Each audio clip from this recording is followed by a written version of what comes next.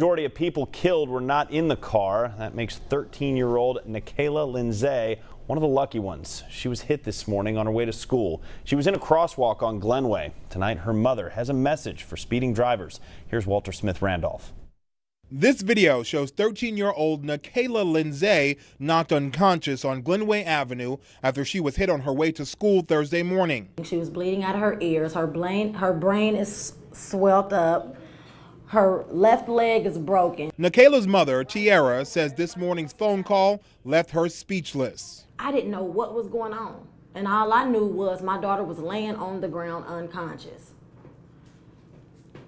I had no words. I had no words. Police say Raven Johnson ran a red light here at Glenway, just a block from Western Hills High School, when she struck Tierra, who had the right of way.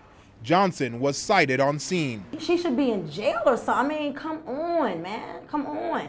If a Western Hills student getting hit while on their way to school sounds familiar, it's because it is. Last year, Gabby Rodriguez was killed after a hit skip while she was on her way to school. Tierra and her daughter knew Gabby, and now Tierra says her daughter is lucky to be alive. And we thankful to God for that. Pay attention to where you're going.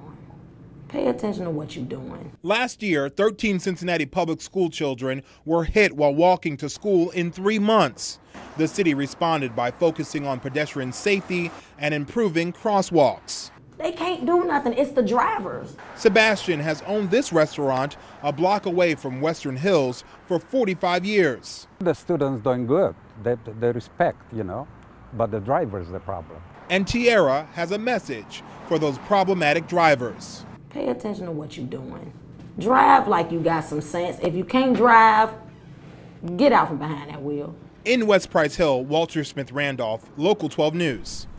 Walter, thank you. And you heard Walter mention Gabby Rodriguez. Next month, there will be a softball tournament in her name. The money raised will create a scholarship fund for pedestrian safety.